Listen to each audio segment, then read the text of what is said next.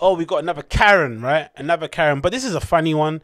I don't really like the ones where they try and end the person's career, or they try and essentially, yeah, get them fired from their job. It's just a funnier one. The Karens that get involved, the Karens that not the Karens that are like racist. This is like there's some mild what do you call it, xenophobia, in terms of like go back from where you're from and all that sort of stuff. But people just say that just so they can get under your skin. I don't think they're genuinely racist, right? I don't think I'd imagine they wouldn't be, right? I don't think they'll be that dumb to be that racist in front of camera. I just think they want to just hurt the person's feelings, get kind of prod away, and get them triggered so that they hit them or something, so that they can scream bloody murder. But I always find that the Karen that sort of like tells somebody to not do something, right? The sort of like policing of actions or policing of behavior Karen to be the most egregious and the most annoying. Like, why can't you just mind your damn business? Why do you need to speak? Why are you even speaking to me? And as well, there's this assumption, it's sort of an arrogant point of view, right? To assume that whatever you say, I'm going to listen to it, is nuts.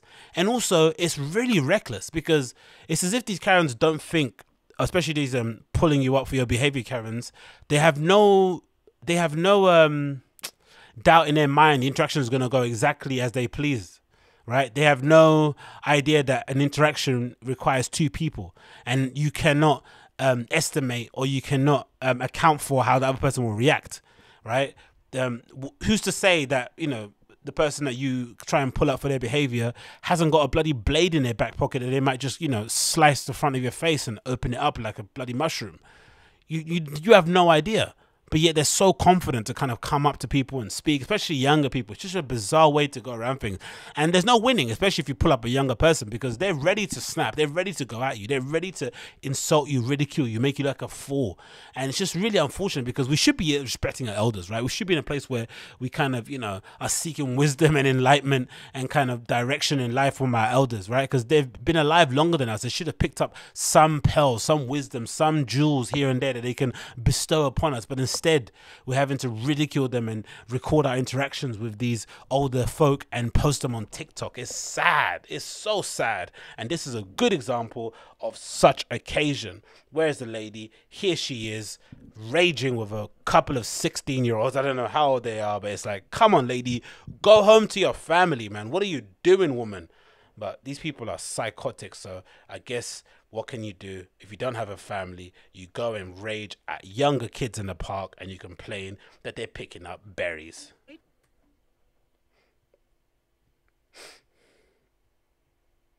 Come on, let's load. Come on, brother. Oh, what is it doing? It's not loading. Come on, load. I gave it a big instruction, now it's not loading anymore. Ugh. Okay, let's escape. Let's try another one. There we go. One more second. Bear with me. Oh, that's why. That's why? No, it's not. That's not why.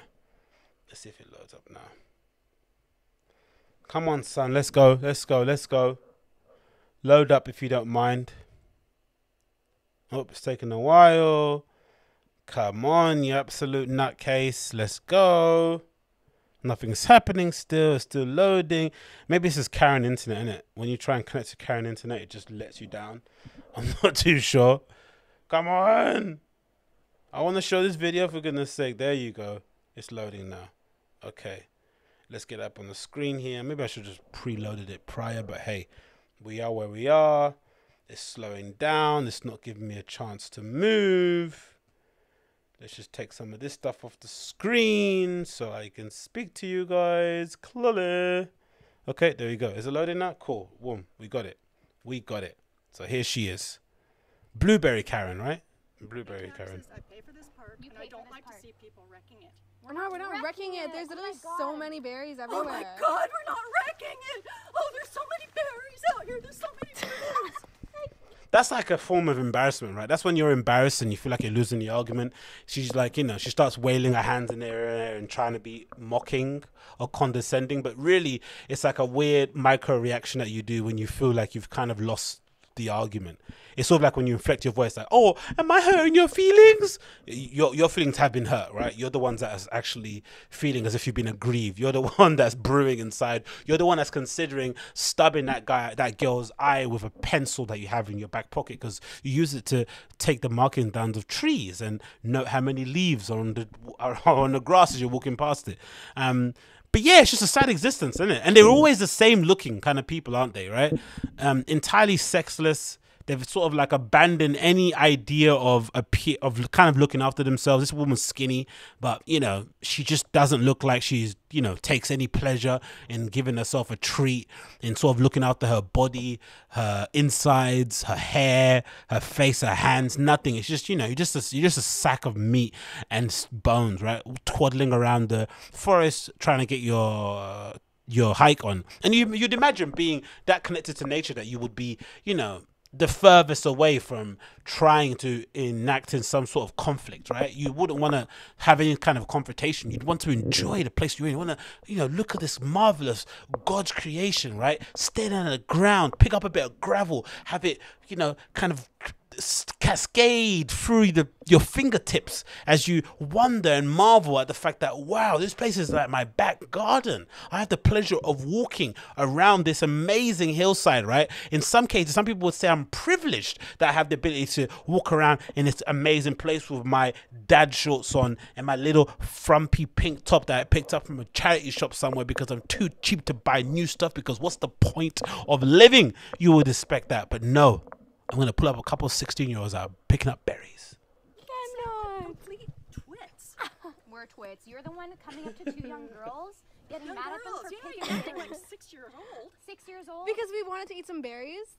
All the berries you want, just don't take the bush with you. I'm It's not sorry, the bush. is It's it literally affecting it's a you tiny personally? branch. And you pause it. So she says, "Oh, don't take the take the blueberry. Just don't take the bush with you." Then you turn around and you think, "Okay, cool. When we see the picture of the bush, we're gonna see some girl like, you know, with like, I don't know, a bin bag full of berries." Fair enough.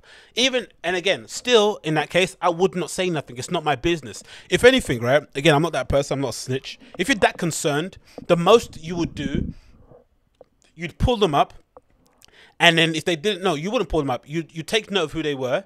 And then you'd ring your local, I don't know, park ranger or whatever it may be, and let them know, hey, heads up, a group of girls came in there and essentially cleaned out all the blueberries from this particular section, just giving you a heads up and letting you guys know. But you wouldn't bloody call them up and be like, "By the way, guys, I just saw two young girls wearing Lululemon pants and they took all the berries and I'm upset." You wouldn't. You're just like, "Hey, the berries are all gone, you know, re-up on the berries." I don't know. That's what you do. You wouldn't bloody go and try and, you know, engage in some sort of argument and conflict. And maybe it's a woman thing. It's a female thing, because there is never a threat of violence in these interactions, right? Women never have that, right? There's never a threat.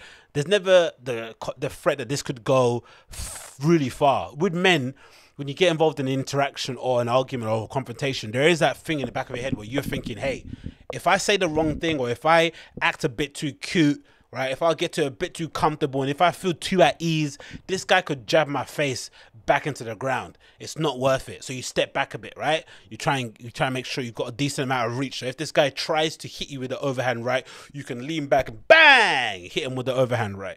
But hey, what do I know? Of berries. Why don't you mind your own business?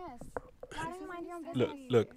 You know, that is the fucking rudest thing you've said to me. You decided That's like a teacher when they come in, "You know what?" And they kind of walk over with their hands on their hips to try and make it. You remember when you were younger, that used to be intimidating, when a teacher would kind of walk over to you, like rushing and be like, looking in your eyes, "Mr. Singer, what you said to me was..." It's like, come on, get out of here, man. Relax, take it easy. I'm 10 years old. What I say shouldn't affect you or make you cry, woman. Get a grip.